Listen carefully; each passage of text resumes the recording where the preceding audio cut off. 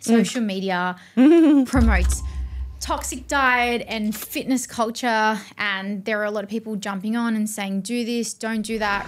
Food is connection, and it's social, and it's pleasure. Like if we're purely eating for nutrition, purely eating to count macros or whatever it is, or to achieve a physical health goal, then things are getting off balance. Our relationship with food, how does that contribute to feeling happy? There are very clear links between food and mood. There's the emotional and the psychological aspect of food and the role that food plays. When you start having obsessive thoughts about anything, then it's obviously really detracting from your ability to enjoy and engage in that moment or in that occasion. A lot of people were putting their happiness on the other side of the goal. I'll be happy when.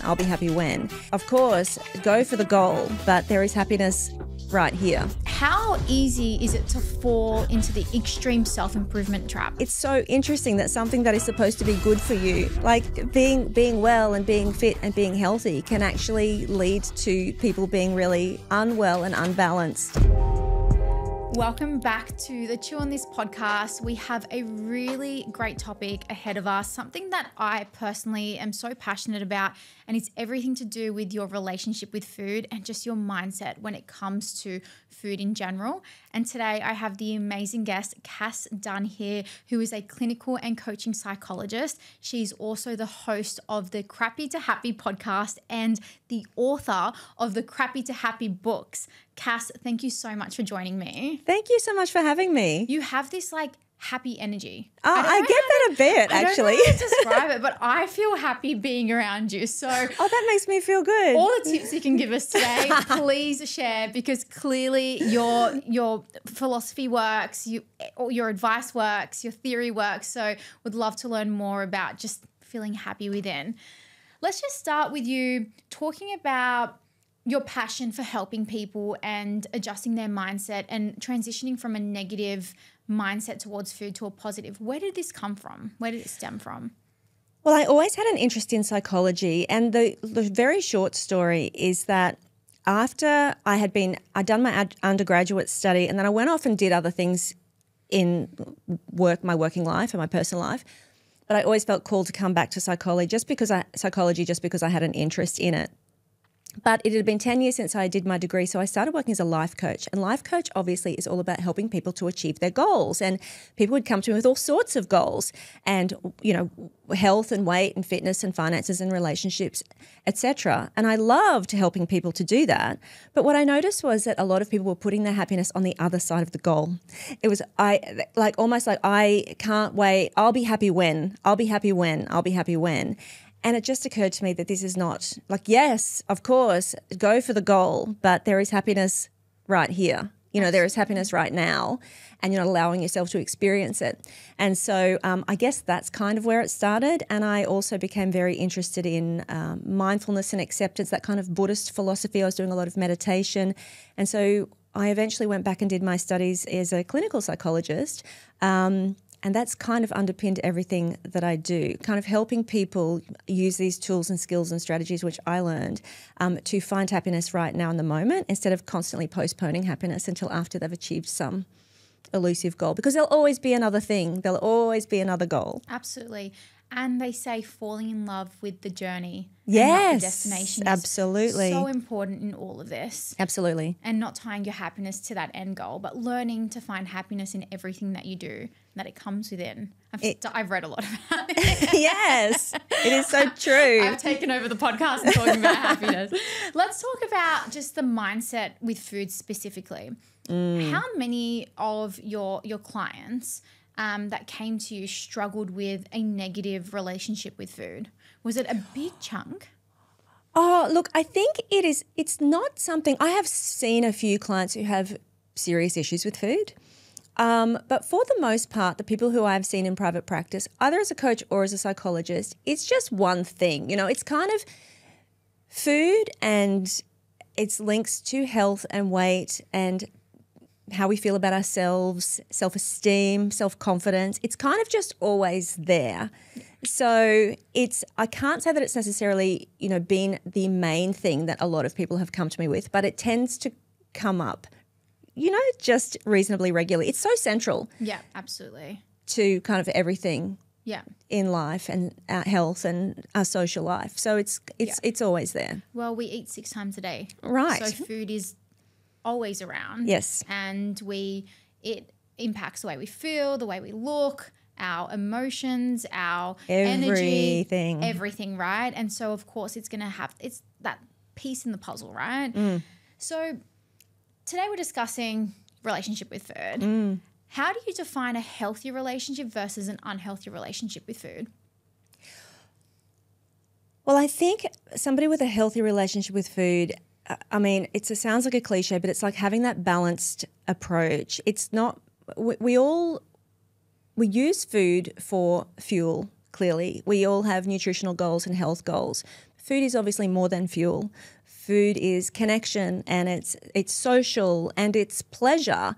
And so I think when we are too focused on just one function of food, like if we're purely eating for nutrition, purely eating to count macros or whatever it is, or to achieve a physical health goal, and discounting all of those other roles that food plays in our life, like the social connection and the ability to connect with people and enjoy, and purely eating for pleasure, which is fun as well, then things are getting off balance. And if we start giving that, food kind of, if it starts becoming too central or too dominant, and we start getting a little bit too rigid with how we think about food and too structured with our rules around food, then it's starting to get a little bit unhealthy. I mean, it's a very personal thing, but I guess we want to just keep that flexible approach and that, I know healthy is the word that you use, but that healthy, balanced approach, and keep that perspective around it. Yeah, absolutely. And I think when it becomes really obsessive, so when food continues to be that thought, it's like,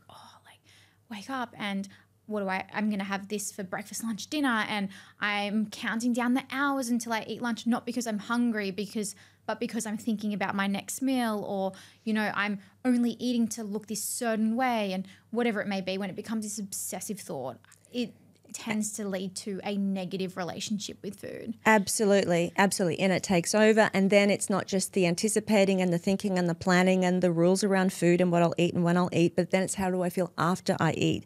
And if I eat something and then I go into whether it's guilt or self-recrimination, or thinking then about I ate the wrong thing, or I ate too much of that thing, and so how am I going to counteract that? That's getting unhealthy. How does it play a part in our happiness, just like food in general? And like food is one element in the way that we feel when we eat food, and then also our relationship with food. How does that contribute to feeling happy? Well, that's a good question, because food is, like you said, food just as nutrition and its molecular structure, like it will have an effect on our mood. Yeah. Like there is a very clear, and that's not necessarily an area that I'm an expert in, but there are very clear links between food and mood. Yeah.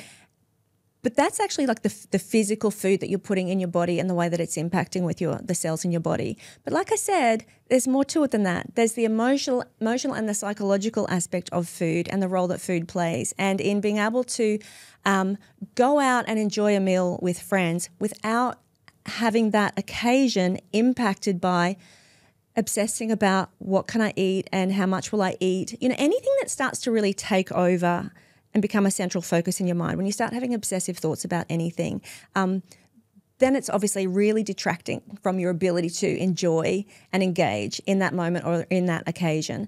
So, food contributes to our happiness when we consider it in all of its aspects, like it's enjoying a meal with your family, it's going out for a coffee with a friend, or, just any of the things that we do in life that bring us pleasure, that, food features in. And so without having our own kind of food rules, because a lot of people with very strict food rules, detracting from that ability to enjoy those moments. Like happiness is there for the taking. That's the thing, right? It's like, what are we letting get in the way of that? Absolutely.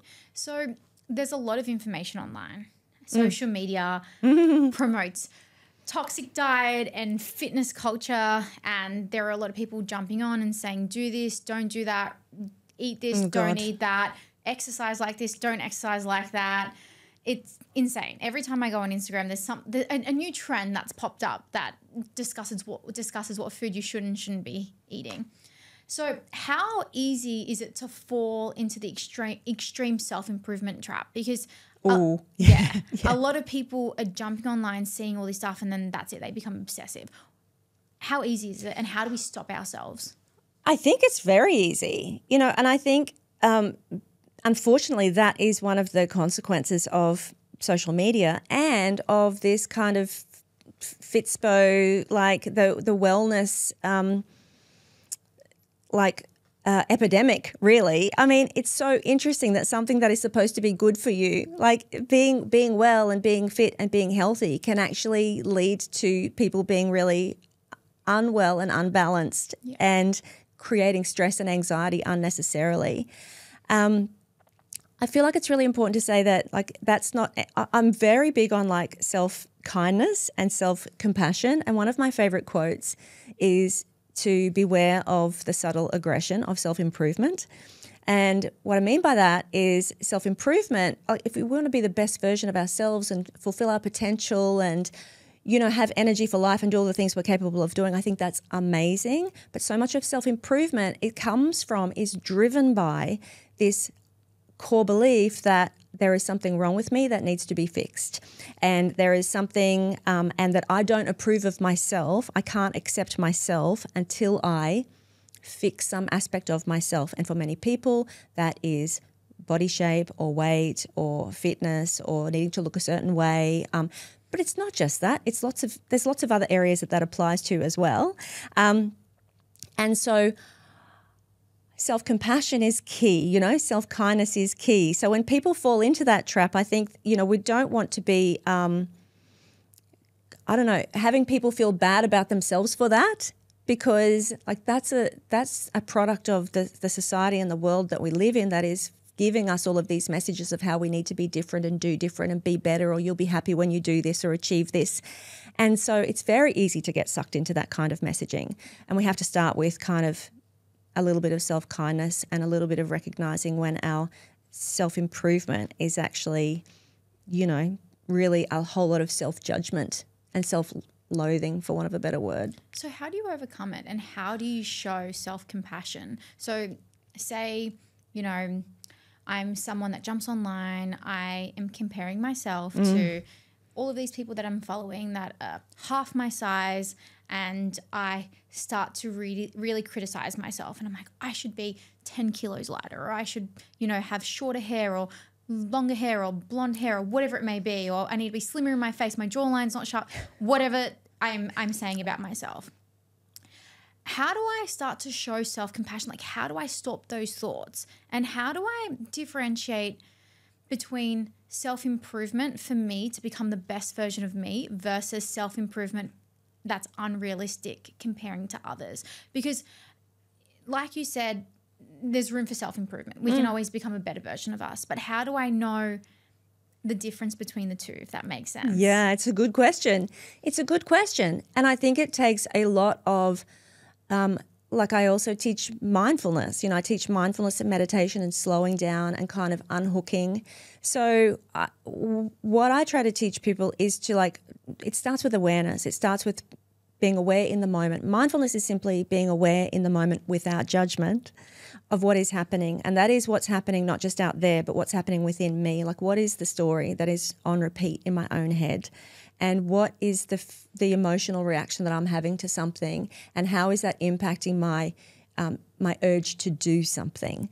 So if I have a thought that I need to look a different way, and that creates a feeling of dissatisfaction, I don't like myself, I feel embarrassed or ashamed or just depressed and anxious or something, and so I make a decision that I'm going to eat in a particular way or exercise in a particular way, we can track that. If you have enough self-awareness, you can kind of stop and you can see that happening as it's happening. Usually we are so unconscious to it, we're just like on the treadmill, just doing the things and not actually ever stopping and pausing to pay attention. So slowing down and paying attention is the first, is where it starts. And then it's like checking in with yourself. Self-kindness it takes a lot of practice. Oh, yeah. because we're not good at it. It's the one thing that we're actually terrible at. We are our own worst critics. We're harder on ourselves than anybody else is. The expectations that we have of ourselves, nobody else has them typically. You know, we're not judging our best friend for being 5 kilos too heavy and how she looks in her jeans, but we're judging ourselves and assuming that everybody's judging us. So, you know, a little bit of that too, getting that sense of perspective about who's putting the pressure on, because it's not usually anybody else. And then just in really intentionally turning that self-talk around to something that is more kind and accepting, and something that acknowledges that we're all kind of imperfect. There is no perfect person, and there is no perfect no person who has no flaws, you know, like who's getting it right all the time. So tapping into that sense of kind of common humanity, that we're all just doing the best that we can, and even asking ourselves, like, would I be judging somebody else right now for the way I'm judging myself? So it all just really starts with that awareness, like really slowing down and actually looking at what we're thinking and feeling and what we're doing, and then really making a conscious decision to kind of slow that down, flip that around, bring a little bit of self-kindness. And the interesting thing, Amal, is that there's plenty of research that shows that whatever your goal is, self-criticism will hinder your progress. Wow. Like self-criticism is and we all think I need to be whipping myself and berating myself and shaming myself because I did the thing that I shouldn't have done, or I didn't do the thing that I was supposed to do. And we're just in this like negative self-talk all of the time because we think we need to fix ourselves, and that's the way to get there. Whereas if we actually, like the research is clear that is the opposite. You will have the opposite effect. Not only will it contribute to stress, anxiety and depression and, you know, low self-esteem and low self-confidence and low self-worth, but you're not likely to achieve the goal that you're going for anyway. So no point doing that. But, you know, self-kindness and actually starting with some self-awareness and being curious about what I'm doing and why I'm doing it and what is driving that behavior, that is not only going to make you feel better about yourself, but you're actually much more likely to achieve any goal that you set for yourself, because everything that you do, whether you're successful or not, or whether you stuff something up or not, or you have a setback or you eat the wrong thing or you don't, you know, whatever, you're not at risk of like this berating yourself. You take the pressure off yourself. You give yourself room to make mistakes. And so therefore you're just much more likely to keep taking steps forward, because I know I'm talking a lot at the moment, but because the opposite is this kind of perfectionist all or nothing thinking, which, you know, oh, I've blown it now. What's the point? I'm the worst person. I'll never achieve anything. And you go into that kind of trap. So you give up. Well, yeah, give up. Or I'll start next month, or I'll start next month, or I'll start next. As opposed to, oh, well, I stuffed up. Oh, well, I'm human. What happened there? Where there's space to be curious about what happened then. I let myself get too stressed, or I let myself, you know, I just like fell into that pattern of like emotional eating, whatever it was. What might I do differently next time? Like then there's actually space to be curious about that so that you can have the option to do something different next time. So you touch on self-awareness a lot. Yeah, I do. And just for our listeners, what is self-awareness and how do you actually achieve self-awareness? What are some things that you can do in order to become self-aware? That is also a very interesting question, because, do you know, also, little side note, there is some research that like I don't know what the actual stats are, but like 90% of people say that they're self-aware, but only like 15% of people are self-aware. So let me see. I probably think I'm very self-aware. 90%. But I think that's actually in terms of like people, the awareness of like how you impact other people or how other people perceive you. When I'm talking about self-awareness, I'm really talking about that, like almost what I was saying before, that kind of mindfulness. So mindfulness is like there is the part of me that's like thinking the thought and doing the thing. And there is the other part of me that's able to kind of see what I'm doing as I'm doing it. It's like when you're in the middle of an argument and there's this part of you going, how did this even start? And what are we even having this argument for? You know, like that kind of, there's a part of you that's in it and there's a part of you that's kind of observing it. So it's being much more intentional about connecting with that part of you that's observing it as it's happening. And it takes practice. And this is why I teach people like meditation, which everybody hates. Nobody wants to do meditation because it's boring and everything and I can't do it. My mind's too busy. But it's that practicing of just kind of slowing down and dropping and kind of just becoming aware of what do I regularly think? Where does my mind regularly go? And also it's a little bit about, it's a skill that takes a lot of practice. But, like when I get, if I'm upset by something that somebody does, or if there's somebody online that triggers me in some way, or I have a reaction, instead of just going with that, like mindfulness is also like not believing every story that you think, or not always just going with your immediate urge, but going, that's, again, with curiosity, like, that's interesting. Like, what is it about that person that bothers me? Or what is it about that behavior that gets to me? So it's just getting a little curious about our own responses to things and how we habitually react. And what do you do when you have an argument with somebody?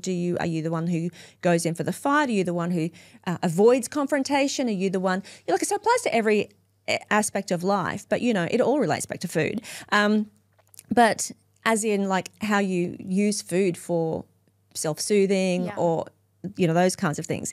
But yeah, it's just the slowing down and being willing to be curious. And you can only do that without judgment. Because if you're being curious about yourself, it is very difficult to be curious about yourself on your own patterns and behaviors and thoughts and feelings if you are very defensive about that. And we get defensive when we feel like shame about what we do, or if we feel, if we are critical of ourselves. So I feel like I'm being like a broken record, but you come back to that curiosity with kindness, and then there is some space to actually get curious about what's going on with me, which is all raising your awareness. It's quite interesting you say that, particularly regarding like your thoughts and slowing down, because I attended this workshop on meditation back like during COVID, and the person that was running the workshop got a glass and it had glitter in it. And she shook the glass up and she goes, these are our thoughts that we have. Every day there's like, what is it, like 60,000 thoughts every single day. And so she goes, so if you don't slow down, how are you able to actually think clearly when you have all these thoughts running around?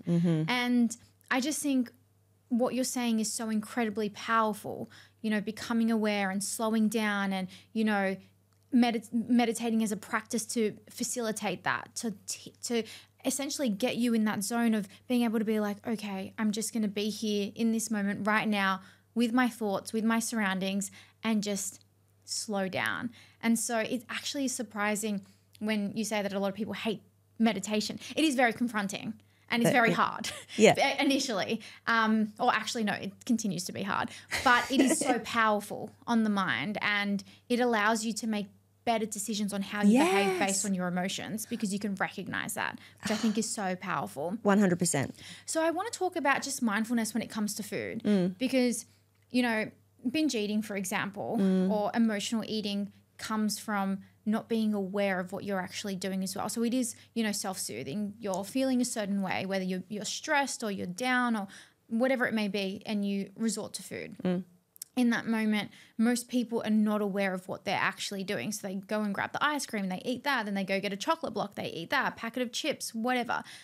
How do you actually create that mindfulness during that time that a binge is about to happen? So like, how do you become mindful or self-aware in that moment? What are some tips you can provide our listeners? Yeah, well, so obviously, just hopefully somebody having listen to this conversation, or just having that spark of awareness, like, oh yeah, I should, like, if I slow down. But obviously, oftentimes in that moment, our reaction, our emotional reaction is so automatic that it happens before you know it. And that's the time when you kind of, after the event, bring some curiosity and some compassion, like what led to that? Like what was the lead up to that? What was I thinking? What was I feeling? What was going on? How might I prevent that, or what might I be doing differently next time? The research says that, and I bang on about this a bit, that you can't hope to be more mindful in particular situations, like in that situation where I'm about to have a binge, or in the situation where I'm dealing with a family member that triggers me every time, or that meeting with my boss where I get really anxious. Like, you can't hope to be more mindful in those situations just by thinking I'm going to be more mindful. Like, I'm definitely just going to be more mindful in future. Like, you learn to be more mindful by practicing meditation. And I know everybody hates to hear it, but you got to practice. Like, it is like going to the gym to build the muscle, so that in the moment when you need to draw on that strength, it's there, you've cultivated it, you've learned it, and it becomes a skill. It is an attention training skill, a mental skill that you practice through meditation. So ideally, and if you're not one to sit for 15 minutes and just focus on your breathing because you tell yourself that your mind's too busy, again, which is just a story that you're believing, like mindfulness is being aware of that story and not believing it, then you can take little opportunities. So, maybe next time when you're driving to work, you just turn off the radio and you just feel your hands on the steering wheel and focus on the sound of the traffic and focus on the colours of the buildings. Like, that's mindfulness. It's just being fully present in the moment. And you might also notice, oh yeah, I'm thinking about that meeting that I've got this afternoon. But you don't get hooked into the story of the meeting. You just observe that that's something that's on your mind. And you might also notice that when I think about that meeting, oh yeah, I feel kind of a little bit anxious in my tummy, like I think I'm a bit worried about that meeting maybe. And so you just start using these little opportunities through the day to become more present, fully present and aware. And I recommend to people, like, tune into your 5 senses, because usually we are just in our head. We're so completely disconnected from our body, which is why we don't know when we're hungry and we're not hungry. We can get to that. But, we're so up in our head with the thinking. We drive to work and before we know it, we've just parked in the car park and we forget the whole journey. You're like, how did I even get here? Yeah. Oh, my God, how did I not cause an accident because I wasn't even where I was driving?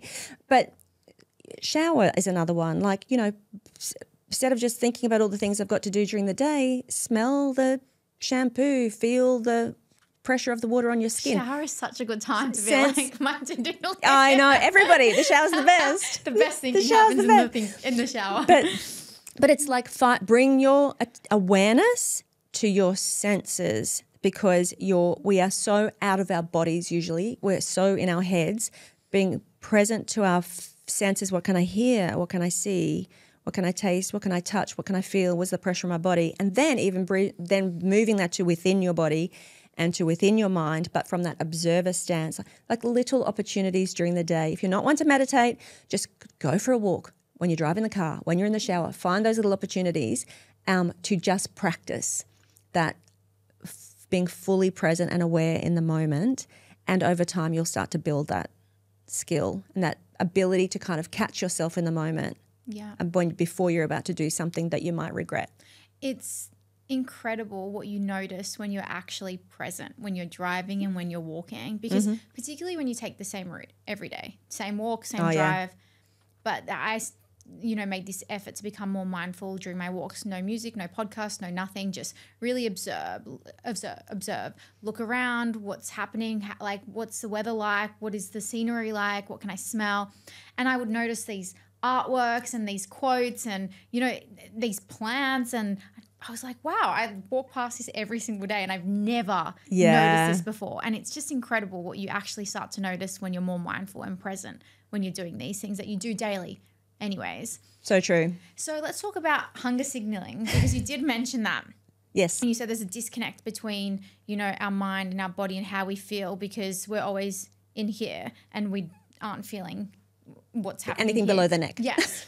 So talk to me about that. So are you saying that a lot of people are not able to actually identify when they're feeling hungry because it's all in their head and they're just like... Oh, I don't know if it's a lot of people, but I think that when we are so in our head all of the time, we're very cerebral creatures. We even think about our feelings, like we're so afraid to even feel what we feel that we go into justifying and analysing and rationalising our feelings. Like we are so unwilling to go and be with our feelings, but also we are out of our bodies. And that just doesn't apply to things like food and am I eating because I'm hungry or am I eating because I'm stressed? Am I eating because it's just a habit, because I just walked past that thing or I walked past my favourite donut place and that's just what I do, which is that just kind of some other trigger or association that's causing me to eat? Or have I got through the whole day and not eaten? I forgot to eat because I was so busy in my head and going from one thing to another. And then suddenly I realized I'm famished at the end of the day, which can also lead to potentially binge eating. But we also were just like, I had one client once. It was when I very first started practicing therapy, and I was first using mindfulness and meditation with clients. And this client used to walk into the session, and from the beginning of the session to the end of the session, all she did was talk, tell me everything that was going on in her life and all of the problems she was having. I literally couldn't get a word in, and I was not a very experienced therapist. So I really had trouble interrupting her. And so I decided, okay, next time she comes in, the first minute she walks in, I'm just going to say, okay, let's do some meditation. So she walked in, and before she had a chance to speak, I got her to do this like mindfulness practice and do this meditation, and what could she hear? And I got her to tune into the sensations in her body. And at the end of that meditation practice, I said, so what did you notice? And she described like this heaviness in her chest and this like kind of constriction in her throat and this like churning in her stomach, all of these physical sensations in her body. And I was gobsmacked, and I was like, were you, like, did you know that that's how you felt before? And she said, no, like not until I stopped and paid attention. And so for me, that was just like profound. And I realized just how powerful it is and how often we're so busy in our heads that we're disconnected from our bodies. And so tightness in our shoulders, or people suddenly have a panic attack and they don't realize that they've been like in their fight or flight response for however long. And again, like though when we're not in our body and connected to it, we're just not aware of a lot of these signals that our body is naturally sending us. Like our body will tell us when it's hungry. It will tell us when we're full. Yeah. It will tell us what we're feeling emotionally, like not just physically, but emotionally. It's all stored in our body. So that slowing down and bringing that presence means that we can be more discerning in the decisions that we make, because we're more present and conscious and intentional instead of just like going with those emotional, triggers or, all of the things that we do on autopilot that are not necessarily like responding to our physical needs. Yeah. So what is an exercise someone can do to practice meditation? Like someone that's never done it before, they're a beginner. What's a good way to get into it? And is there something that you would recommend they can do for 5 minutes a day that you can share with our audience? So mindfulness at its core is slowing down. You can sit down, feet on the floor, like you said, turn off distractions, try to be undisturbed, and just focus your awareness on breathing. And so as you breathe in, you're not thinking about breathing. You're not slowing your breathing. You're just taking a breath in and noticing the sensation of the breath. Again, it's all connected to your body. Just noticing how the breath feels as it goes through into your nostrils, down the back of your throat, into your chest, and into your belly. You'll feel a rise and fall. It's like an expansion and contraction, and then the breath will go back out of your body. And if you can just do that and just follow the movement of the breath, this is the thing that gets people. Like they think that they're thinking about breathing or they're manipulating their breathing. It's like, no, just be with the physical sensation of breath moving in and out of your body. And then the thing is, when your mind wanders away from the breath, which it will, because it's very used to having a distraction, a phone, a ping, somebody, like that, your mind is just like going all of the time. It's not going to like this breath business. It's quite boring, not interesting enough. It will go somewhere else, guaranteed. Well, then you just notice when that happens and you bring your awareness back to the breath with no judgment. No, I'm hopeless at this. See, there is no point to this. I'm the worst meditator. My mind's just too busy. Like every other human being on the planet says the same story. It's just like, oh, there goes my mind. That's what minds do. That's okay. And I just come back. Now, if you can do that for 10 breaths, that's a great start. And the other thing that I do, like if you can build that out to 3 minutes or 5 minutes, amazing. If you can add in what can I hear, like, once you kind of with the breath and you've got the breath thing going, and that's okay, then start, like what can I hear? And just turn your attention fully to, are there sounds in this room? Are there sounds outside this room? Just focus fully on that one thing. It's essentially having an object that you intend to focus on, and then you just notice whenever you move away from what you're focused on. And that trains your mind become aware of what's going on. But the other one that's really good, just as a second one, is what we call the 3-minute breathing space. I call it like an emotional or a mindful kind of check-in, which is just like really useful like during a busy work day, or if you're feeling a bit stressed and uptight about something, which is just stop for a minute, take a breath, kind of center yourself, and then just ask yourself, how do I feel in my body right now? Oh, like, am I a little bit like, are my shoulders kind of up around my ears, and is there tightness in my forehead? Like, just, okay, soften that. What is going through my head right now? Like, what am I thinking? How do I feel right now? Like, is there a little bit of like a bubbling kind of anxiety or worry about something? Am I feeling relaxed? Am I feeling a little bit like annoyed about that person in that meeting that said that thing? Like, am I still carrying a bit of that with me? Breathe into all that, like make space. We're not trying to fix anything or change anything. We're just becoming aware, and we just make the space for that, and then kind of have the intention of just softening, noticing, like, okay, this is good, and then just moving on with your day. Doesn't mean you automatically fix that and you're suddenly like Zen master, not stressed anymore. Like, it just means, okay, now I'm aware, because 5 minutes ago I wasn't. 5 minutes ago, I was just in my head and my feelings were going and my shoulders were tight and I was just carrying on with it. At least now, 3 minutes, I've taken a breath, I've stopped, I've become aware, I've chosen to kind of soften things down, and now I can just move on with a little bit more spaciousness. And I can actually take control over my behavior. Yeah, now I can choose how I go into the next thing that I'm about to go and do. So important, regardless of what it is, whether it's going in for an interview or an important meeting, or, you know, if you're about to have a binge, whatever it may be, right? Mm-hmm. But it just gives you a little bit more control, which I find is what meditation or being mindful really helps with. So to wrap this up, I could ask a million more questions, but to just finish this episode, what are 3 tips that you can give our audience for maintaining a healthy food mindset that they can apply from tomorrow? 3 tips, Amal. Okay, well, number 1, I think, is if you are a person who tends to be if you know that you're a person who tends to be a little obsessive and got a lot of rules around food, then try just bring a little flexibility to that. Like, remember that well-being is not just physical. Yeah. Well-being is also social. Like, it's also like allowing yourself to enjoy the pleasures in life. And so if you are focusing purely on physical nutrition and health and weight at the expense of all of the other aspects of well-being, then that's a little bit unbalanced. So it's like broaden your definition of health and well-being to include all of the other aspects. Obviously, I'm going to say start like just practicing meditation, or at least taking those little moments of opportunity to be more mindful and more present, and self-compassion. Like, it has to be. I know these are things I've already said in the show, but to wrap up, like, the self-compassion is key. Yeah. Self-kindness is key.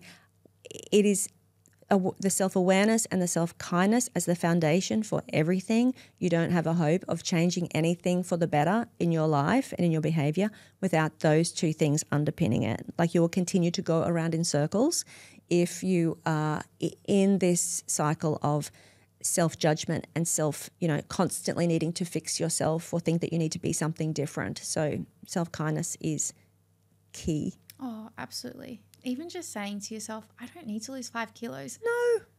I love my body as is. Do you know what? If I knew right now, if a fortune teller told me right now that you were going to keep this extra 5 kilos or 10 or 15 kilos, like, for the rest of your life, that nothing you do is going to change that, like, what would you do differently? How would you just take the pressure off? Like, would it really matter to you? And in the meantime, in your refusal to accept that and your resistance to that, like, what are you depriving yourself of in terms of not just food, life, absolutely, pleasure, enjoyment, social opportunities? Like, it's like, if this was the way you were going to be for the rest of your life, would that be okay? And what would you do differently? I think that can be really insightful. I'm going to end it on that because that was so powerful, and I just want that to sit with our audience. Cass, thank you so much. That was great. And going to go back to meditating after this conversation. So really glad we had this chat. Thank you for joining me today. Thank you so much. It's been a pleasure. I hope you enjoyed this episode as much as I loved being a part of it. Thank you for tuning in, and I'll see you at the next one.